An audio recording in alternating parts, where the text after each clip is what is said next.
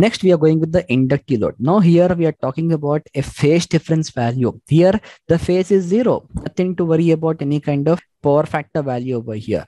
But we have many inductive loads in nature. We have many inductive loads in nature. So basically, what is mean by inductive load? In the last class also roughly I have explained you that whatever the equipment, if it is having any kind of copper winding or aluminum winding, or if it is generating a magnetic energy, nothing but flux, that is nothing but inductive load. It can be anything. It can be a machine, it can be a stabilizer, it can be any SMPS, or it can be anything.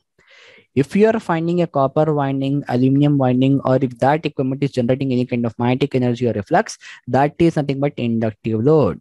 So it opposes sudden change in current and stores current in the form of magnetic field. So the first sentence itself indicate what it indicates, that this equipment will take some extra amount of current, and this extra amount of current will be converted into the form of energy, nothing but your magnetic energy. Okay, so during this period the amount of current will be much more. So electromagnetic fields are the key to the inductive loads. The EMF is the main core concept for your inductive loads. So here you can see in the third sentence that with an inductive load the current waveform is lagging. The current waveform will lag. Why it is lagging? Because during this period it is taking some extra amount of current. It is storing some extra amount of current to generate magnetic field. So this value, as a rough, I have taken the value of 90 degrees. You can see the voltage will start at 0 with same magnitude, but current is going to be differ. It can be 90, it can be 80, it can be 70. It depends upon the efficiency of your device. If you're working with a good manufacturing company, if you're working with a reliable device, it can be 70 also, it can be 45 also. It depends unless you simulate. Okay, because you can see one equipment is available with a good manufacturing company also, one equipment is available with a bad manufacturing company also. But what is the main difference between these two devices? What is the main difference? You can see the best example is your air conditioner, refrigerator, or whatever the daily home appliances we use. Okay, the power consumption will increase. Okay, in the local manufacturing companies, the lifespan will be less, the reliability will be low. So all this happens when you go with your local manufacturing company. So here the value of your current waveform may differ from one point to other point. So as a rough, only for understanding point of view, I have taken the value of 90 degrees over here.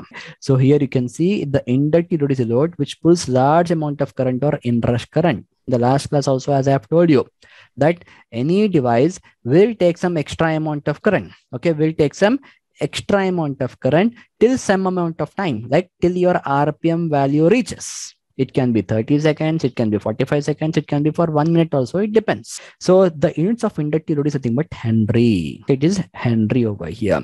So what is the main concept here we are going to understand? Nothing but power factor. So if you are having the inductive load, what will be the power factor value? So here, what is the difference we have between the voltage and current? Nothing but 90 degrees is the phase difference we have got. So here the power factor value in the symbolic form we are going to write as cos phi. So phi value we have got 90 degrees as per the above waveform. So cos 90 is 0 over here. So for purely inductive load, the power factor will be 0 degrees. I hope it's very clear regarding the inductive load. And the best example for the inductive load is fans, pumps, motors, welding machines, etc. Wherever you find winding, it can be any device. Can you open the diagram, the phase diagram? Yes. Just go back a little bit. Okay. I want to understand when the current value is at the peak. Sorry, the voltage value is at the peak. Why the current value is 0? The current value is not 0.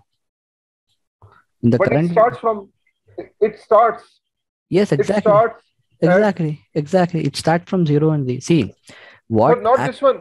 Sir, not this one. Yeah, this one. This one you mean? One, yeah, this inductive one. Load. Yes. What I have mentioned here in the first, in the first sentence, what I have mentioned, it was a sudden change in current. There will be a sudden change in current waveform because this current is actually being used to generate your magnetic energy. When you generate magnetic energy only, your equipment will work. Getting Mr. Fahad? Sorry, sir. Please say again. Sorry. Mr. Fahad, here you can see I am using a machine. Okay, you're having a machine. You're having a machine of 230 volts, something but single phase supply, 1 HP, and this machine works with the speed of 1200 RPM. Okay, so when you're going to switch on your machine, the machine will take some time to reach us your 1200 RPM. Do you agree with this? Agree. Something like 30 seconds, 20 seconds, 45 seconds. Yeah, agree. So that is this period. That is this period. Okay. Okay, that is this period. Now got it. Thank you. Yeah. Because when your machine reaches your 200 RPM, then only you can able to deliver something. Like exactly. Supply pump. Okay, you will be getting some discharge amount of value when your machine is rotating at 200 or 1500 RPM.